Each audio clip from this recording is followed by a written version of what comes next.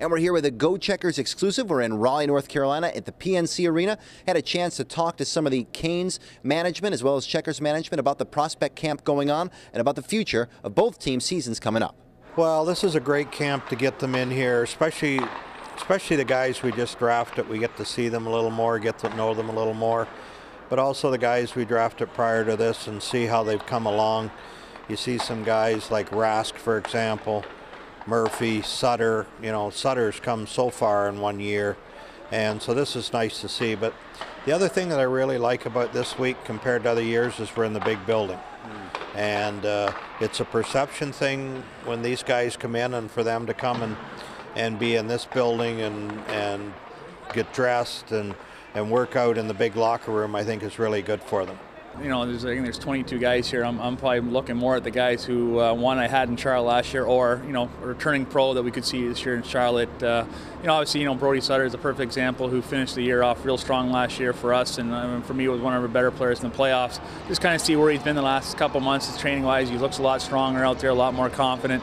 Then a guy like Ryan Murphy, who we saw last year, and he is a big year for him. Pushing for a job up in Carolina. I feel good. I feel good on and off the ice. I'm just going to continue getting better each day. And I got a couple games in last year, and then I got the chance to go up to Charlotte and play, which is obviously valuable experience moving ahead in my career. So coming into this year, I'm still eligible in junior, but I don't think I'll be back there. Hopefully, I'll be in Carolina or Charlotte. But either way, I'll be happy, and I'll do my best to get better every day, and eventually try to earn my spot on the big club. Yeah, I mean, this year's definitely a lot of fun. I mean, it's a different camp. It's not as high tempo as it's been in the past, and it gives everybody a chance to get to know each other a lot better on and off the ice. So we've been having a lot of fun as a group, and I'm sure there's a lot more fun to come in the next couple of days. It's been a long couple of days. Everyone's a little sore, but anytime you're at a camp like this, your adrenaline's going, so you seem to get extra bursts of energy, so it was all right. I think really the only thing I've done differently at this camp is maybe try to be more of a leader, being one of the older guys here. I know the last time I was here, it was just my draft class, so it was all of our first times here, so just trying to be more of a leader and make sure everyone's involved and everyone's included in everything we're doing as a team. So other than that, though, just doing my thing.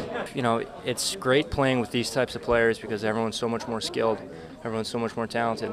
Back in college, it seemed faster, but it really wasn't. It's just a lot of people running around, a lot of disorganization. But here, the game's slowed down in the sense that players are always in their position, and you can rely on people a lot more. So my first impression of going to the AHL was that this is great, this is awesome to play in, just because it's that much easier.